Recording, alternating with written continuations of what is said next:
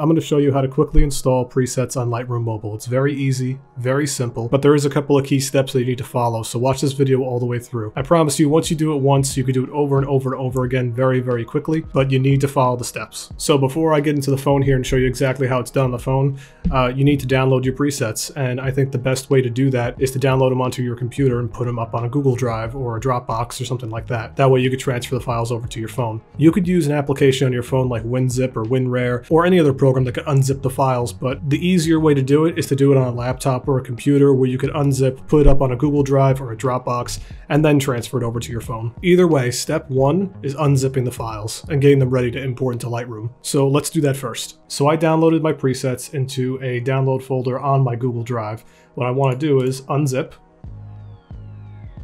I'm going to extract it to a folder. Now inside that folder we have the desktop XMP and the mobile DNG. The mobile DNG files are the ones that you want to install on your phone. This is what they look like. So that's step one, very easy, just unzipping the files into a location you can access from your phone.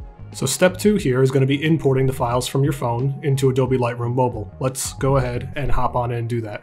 So the first thing you're going to do is open up that folder you just unzipped, go to mobile DNG.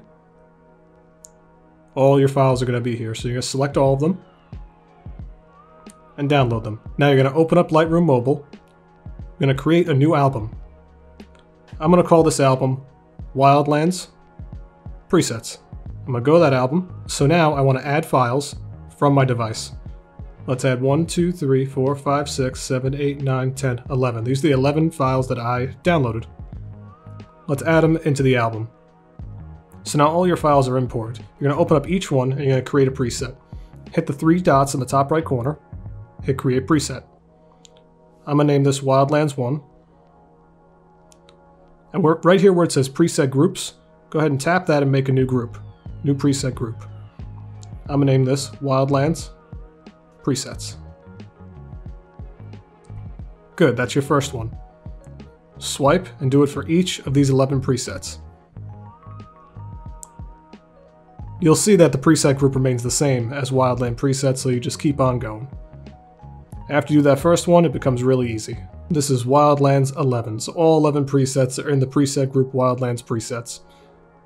So now all your presets have been created. Your next step is now opening whatever photo you want to edit. Let's open this one.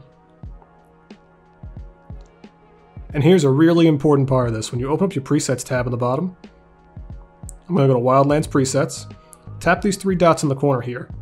Make sure that Show Partially Compatible Presets is checked.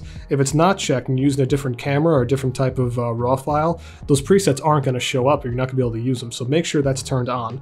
It should be blue with a blue check mark right next to it. Now what you're going to do is you're going to tap each one of these presets and it will change your photo with those preset settings. If you find one that you like, you can make small adjustments just to fit your picture. I'm going to raise the exposure by about a half a stop here.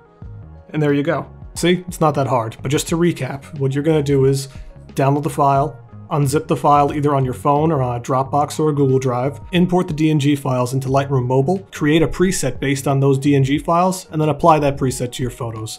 5 easy steps and you're done installing your mobile presets. If you have any questions or you run into any trouble while importing or using your presets, feel free to leave a comment below, or you could reach out to me directly on my Instagram, that's @dom.iwc.